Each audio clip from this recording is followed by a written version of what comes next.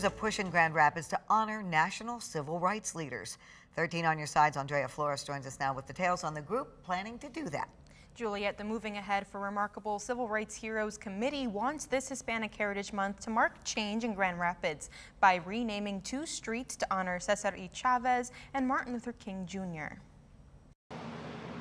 Part of Granville Avenue Southwest is already honorary Cesar E. Chavez Boulevard. We always have known that that's a hub for the Hispanic community. But March wants to take it a step forward. That was 21 years ago.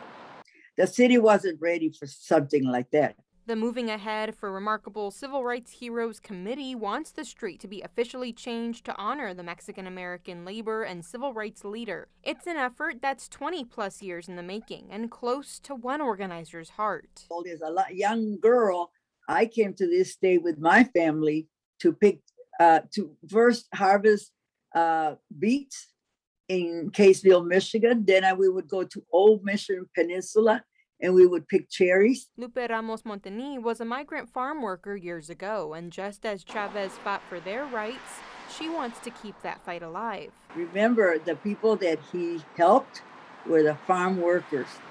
The farm workers that bring food to our tables day in and day out. So they touch our lives every single day. It's great to know that we can have Black and brown communities working together. The effort is also pushing to rename parts of Franklin Street to Martin Luther King Jr. Street, and the entire initiative wants to recognize these diverse communities. When I grew up, almost every street sign was named after some rich white guy, and just the minority impact on Grand Rapids, the positive impact on minorities have been overlooked.